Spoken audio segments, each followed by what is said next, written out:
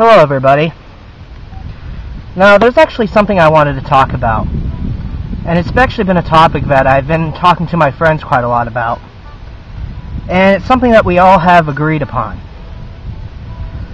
and that is the invasion of our privacy. And what I mean by that is that we all have cell phones. Well, the majority of people these days have cell phones, and what I have found is that people abuse the fact that you have a cell phone.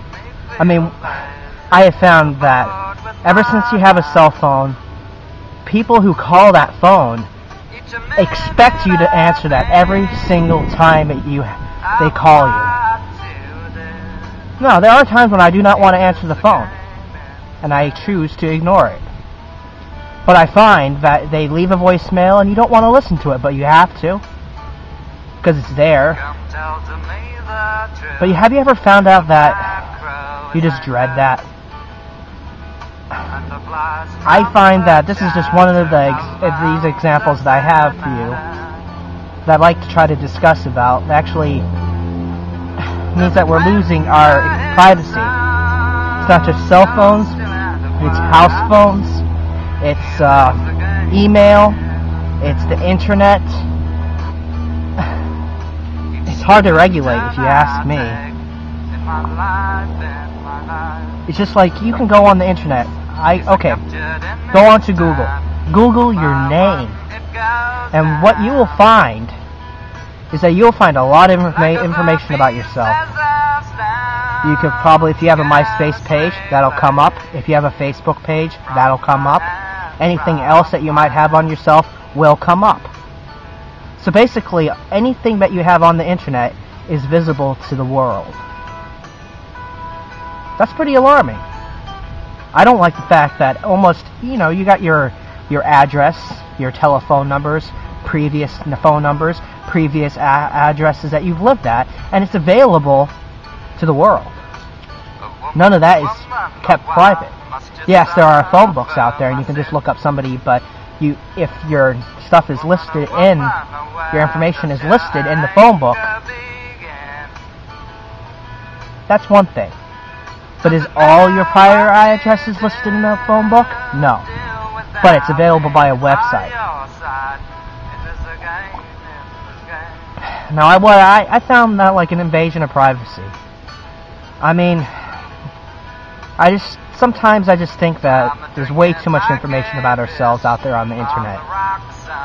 And when you use websites and stuff like that, you shouldn't really give out your real name. I mean, that is if you don't want anybody, It's just safety. But besides from being safety reasons, I have just found that we've lost our privacy. People can call you, people can text you, people can send you letters and all the types of regular mail to you at any time they want. Now people will argue with me. It's like, well, that's great. That's what technology's made things better for us. But I just argue that a lot of people abuse it, and it just shouldn't be so widely available to everyone. I mean, I can find all kinds of information about yourselves on the internet. Just Google your name. You'll find all kinds. It's pretty alarming what's available to the world. Thank God, don't have anything illegal that you've done, or else they'll be able to find that too. I don't know. I just feel like it doesn't matter if you've been in trouble or not, or you're just like me and haven't done. You just hang out on the internet and you like to have fun and you like to use YouTube and. But I just want to say is that nothing is private anymore. So if you believe that there's privacy in the world, it's very limited if it's even there anymore. Now, the purpose of this is that I actually want to get your opinions as well. I would like to know what you guys all think. Do you think that you've lost your privacy? Do you think it's a problem? Do you think it's going to get worse?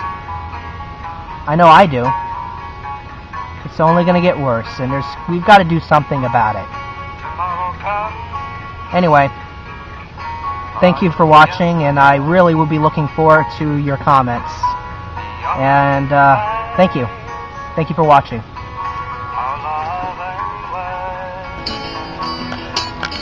Woman, why must you suffer my sins?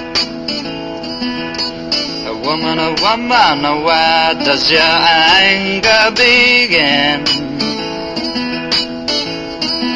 Does it matter what you